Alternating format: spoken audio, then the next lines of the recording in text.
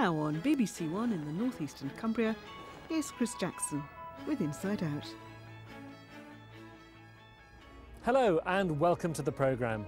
Tonight, the treatment that could have cost a doctor his job, but gave his patients hope. To take my injection away would be to take my life away. We all know we should be eating a healthy, balanced diet, but one family doctor is hoping to convince the medical world to take a simple vitamin more seriously. He claims it could cure millions of people's ills and save the NHS a fortune. For the last 25 years, he's been looking into the remarkable recovery of his patients, but his methods nearly led to him being struck off. Away. Not even the family pet can quite believe what's happened. Catherine hasn't any use for the mobility scooter anymore. She can take Jess out for a walk, something that she and husband Matthew feared was no longer possible after a diagnosis of multiple sclerosis. She'll not be used to having all these walks, will she? No. She must be able to sense it that I'm feeling better, because she was straight at the door again wanting us to take her out.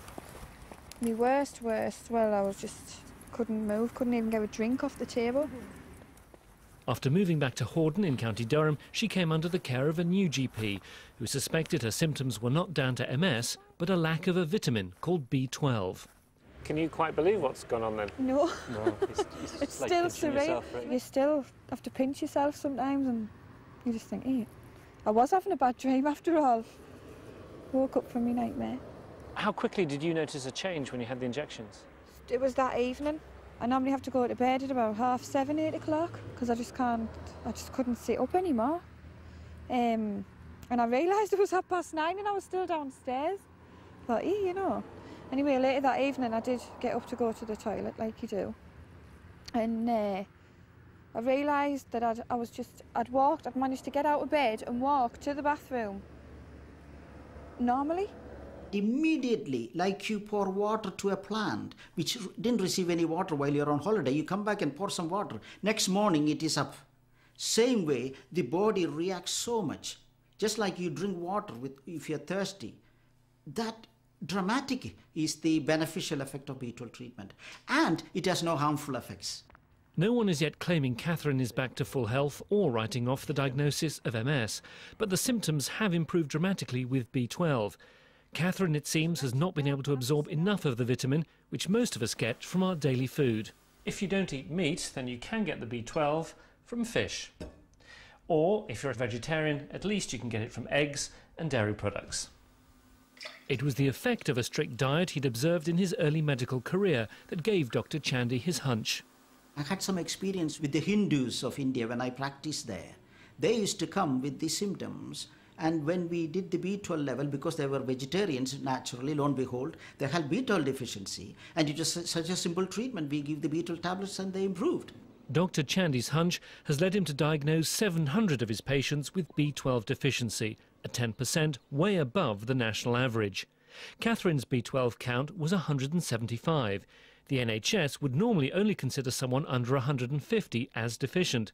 Dr. Chandy was treating patients whose count was below 300, if they also showed specific symptoms.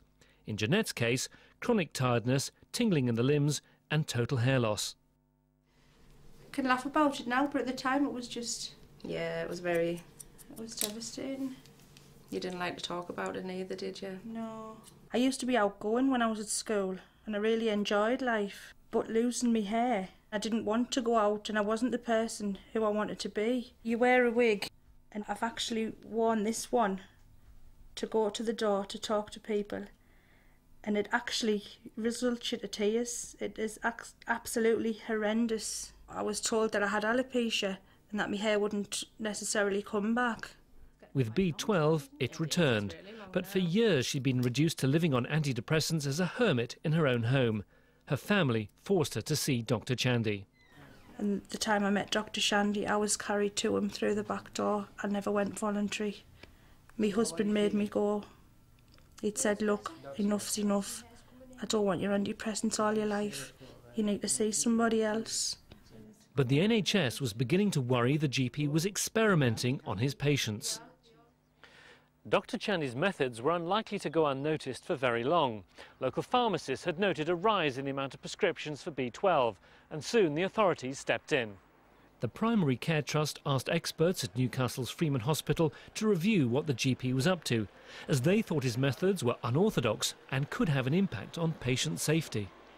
Now, if you came to me with tiredness and then I found your vitamin B12 was 300, I'd be very reluctant to say that the tiredness was due to B12 deficiency, and I think that's where we have to be cautious, especially if we run the risk of missing another disorder from saying, oh, this must be vitamin B12 deficiency, and then missed a more serious disorder that perhaps required urgent treatment. After 40 years' service in the NHS, the GP wasn't going to give up easily. Over 2.5 decades, he'd kept meticulous patient records to support his theory, but he was told to stop treating all but a few patients with B12 while they looked at his evidence. I was told if I don't stop, I may even lose my job. If I didn't have written evidence, I would have been struck off a long time ago. That period was the worst time in my life. I was hurt for my patients, and also inadvertently they were infringing on my clinical freedom as a doctor.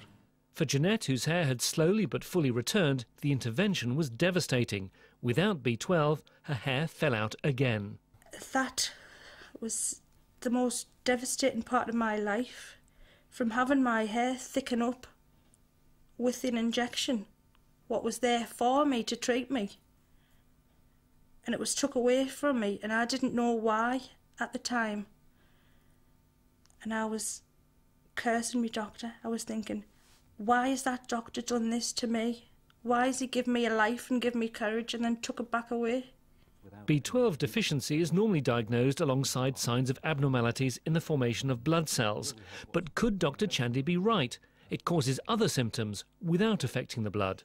It's possible he's right, but at the moment, I think if you took a poll of doctors, they would mostly say that he wasn't on at least some of those patients. Is it acceptable for a GP to have a hunch and then try and take on the medical world? I think we should all question the perceived wisdom and the norms, and a lot of medical progress has been done by people who have done exactly that. So I think it's creditable that he's doing that, but as with all these things, you have to be careful to get it right. Other current research is hinting that the benefits of B12 are worth investigating. The Primary Care Trust is now happy to allow Dr. Chandy's work to continue, but under stricter supervision. Back on the B12, Jeanette's hair has returned yet again. It's getting quite long as well, isn't it? It is, it's really long now.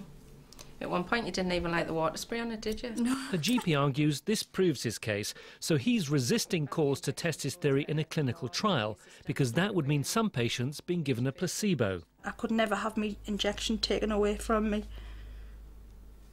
To take my injection away would be to take my life away. You feel that strongly about it? I do, really do, yes. The maverick GP believes his 700 case studies should be enough, but he's hoping the NHS might be persuaded by doing the sums. It only costs £28 approximately for a 6 months treatment. So it's very cheap. On the other hand, it will cost about £200 for antidepressants for 6 months treatment, and it will have all the side effects of the drugs they take. While this is such a clean, simple treatment, I think it is purely lack of awareness. And Catherine was on daily injections of vitamin B12 from the doctor. And within that first week, she could come off other medication that she was on. You know, she was on antidepressants, and Catherine was also taking a medication for severe muscular cramps and pains that she used to suffer from. I used to be chronically fatigued. It was terrible, and it's just gone. I mean, yeah, I get tired, but not just normally, you know. It's evidence, isn't it? It's got the potential to change millions of people's lives, not just, you know, it's not just a couple of hundred people or something like that you're talking about in the country, you're talking about probably millions. I think the key is my patients. Not a single patient would say that I have done anything wrong. They will say I have only helped them and saved their families. I think it is not me, it is my patients the answer. Dr. Chandy is due to publish his findings in medical journals shortly, and you can see more on our website. Meantime, the local Primary Care Trust is still urging him to subject his work to a full clinical study. Still to come tonight.